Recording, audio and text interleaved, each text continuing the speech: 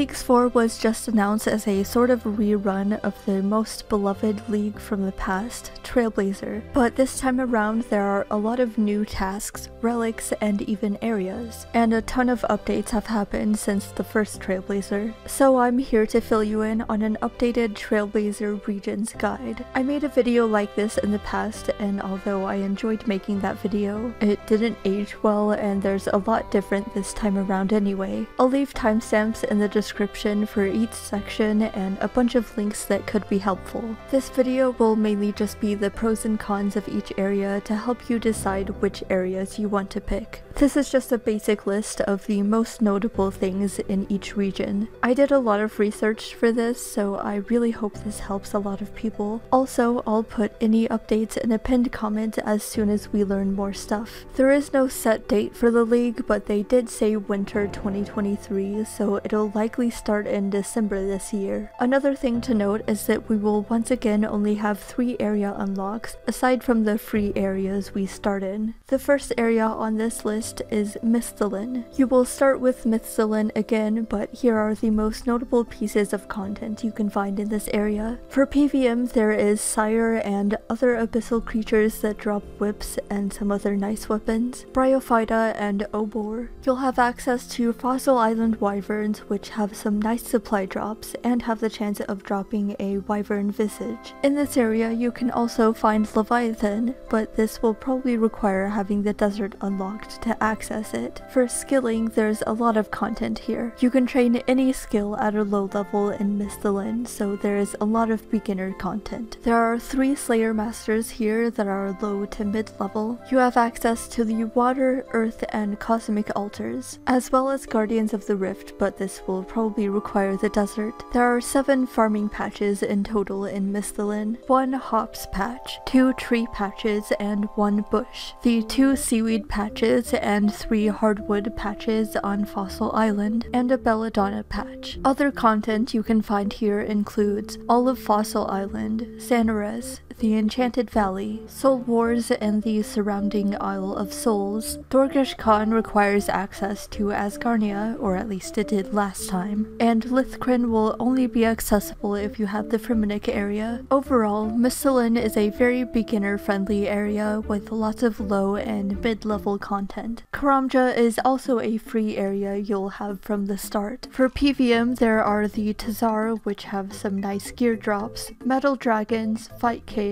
and the Inferno. For skilling, there is the Slayer Master Duradel, Brimhaven Agility Arena, Teaks and Mahognies, and the Nature Altar. There are 3 farming spots in total here: a Fruit Tree, Kalquat, and Spirit Tree, although you need Kandarin to access Spirit Trees. Next is Asgarnia, a large area with a variety of content. For PvM, you have all of the God Wars dungeon, although next will likely require the desert, Cerberus, who drops some really good boot upgrades, Skeletal Wyverns, and Giant Mole, and the Whisperer, which will likely require the desert. There is a lot of skilling content here. You have the Crafting Guild, Mining Guild, Rogue's Den, Motherlode Mine, 4 rune crafting altars, Mahogany Homes, although it might not be accessible, 7 farming patches in total, an allotment group which includes 2 allotment patches, a flower patch, and a herb patch, 2 regular tree patches, 1 bush, 1 hops patch, a disease-free herb patch and the Troll Stronghold, and a spirit tree patch which requires Kandarin. And here you have access to the Warriors Guild and the Max Cape.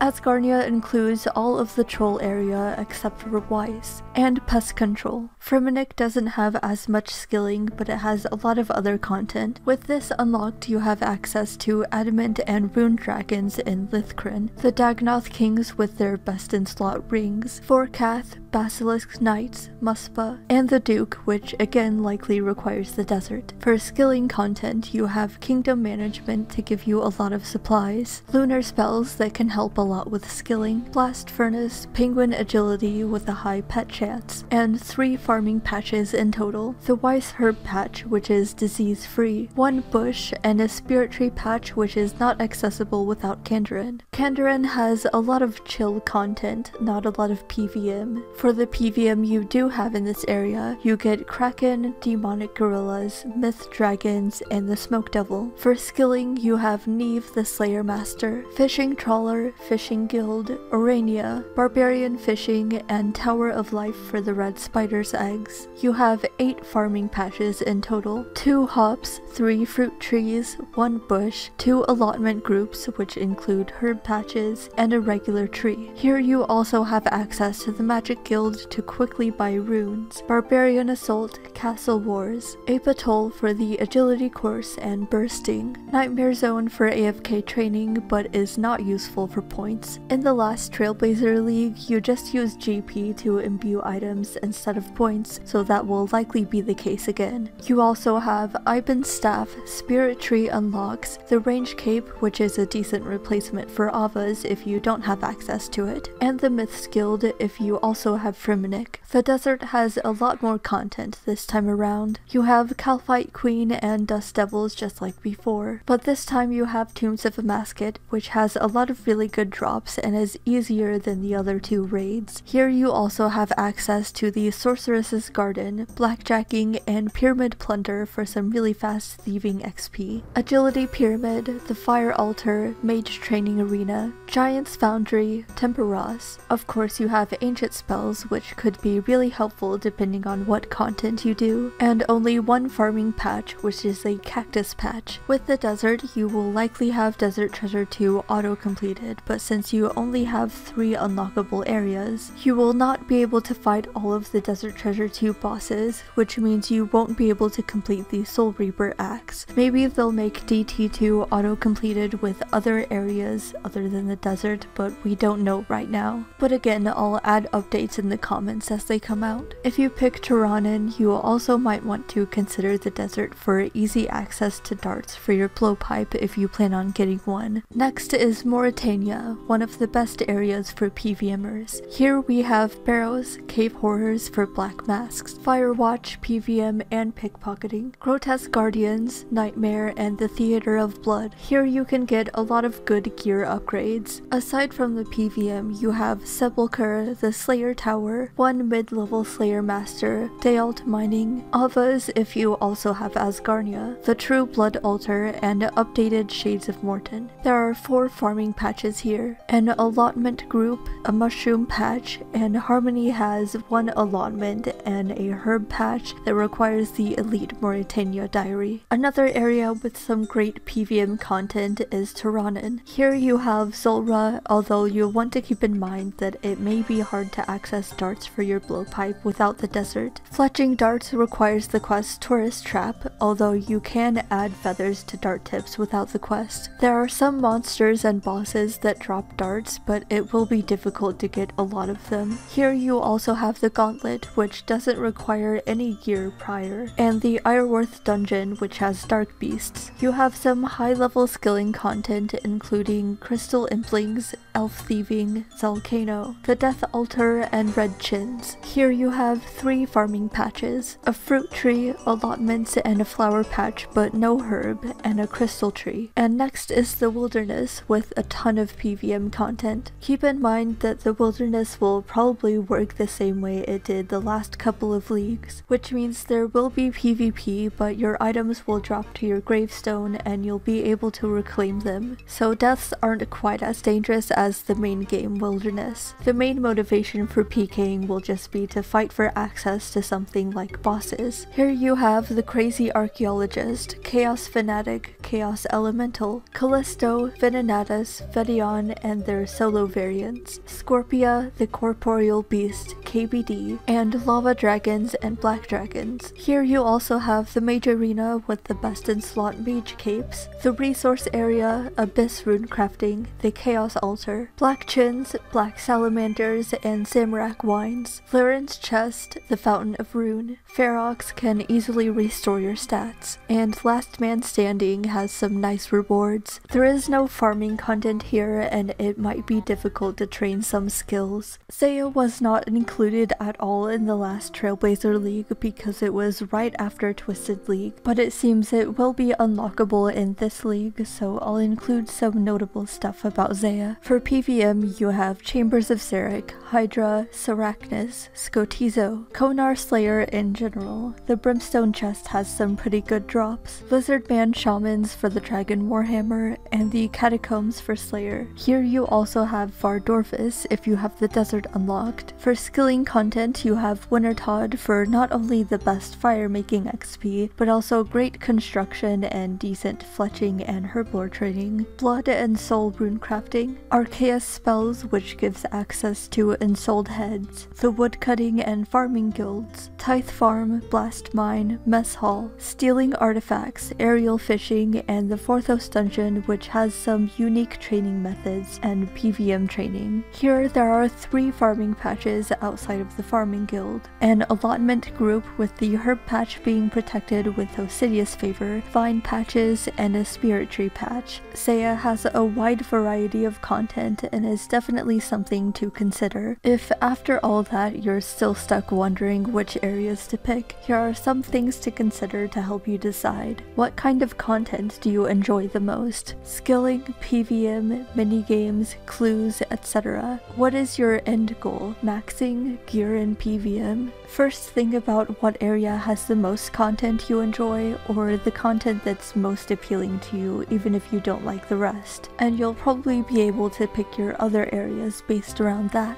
Even if you're planning on going for the Dragon Cup, you should focus on just having fun. Keep in mind that this time around, the point thresholds are static. You won't have to be constantly chasing Dragon Cup. Odds are you will be able to get a lot of points even if you prefer skilling and don't do PvM or the other way around. There will be a ton of tasks, so there's something for everyone. If you really want to do Gauntlet but can't stand Zulrah, you can still pick Tirannwn. You can probably easily get Adamant or Rune Cup if you play enough, even if you only do some of the content in your areas. After that, ask yourself if there is something specific you need to help you achieve your goals. Do you need darts for your blowpipe or Barrow's gear in order to start in-game PvM? What are the skilling methods you'll have access to? I encourage you to do some research on the areas you're considering picking, if you want to be concise of course. At the end of the day, it's just about having fun. I'll leave some links in the description, like past Trailblazer spreadsheets that show you what your best and slot gear is in each area, and other helpful stuff. I'll also update this with more links if anything else comes out, and I'll also leave a link to the official League Discord server where you can discuss things or ask for advice with other fellow League enjoyers. There's a lot of nice resources there, so I recommend joining. That's all for this video. I hope this was helpful. Apologies if I missed anything. I tried my best to do my research and also get this video out as soon as possible. Let me know your thoughts or your League plans. I'm still thinking about mine, but I'm really excited to have a second chance at Trailblazer and try out a different route. Thank you all for watching, and I hope you all have a great day and all your League wishes come true. Goodbye, friends.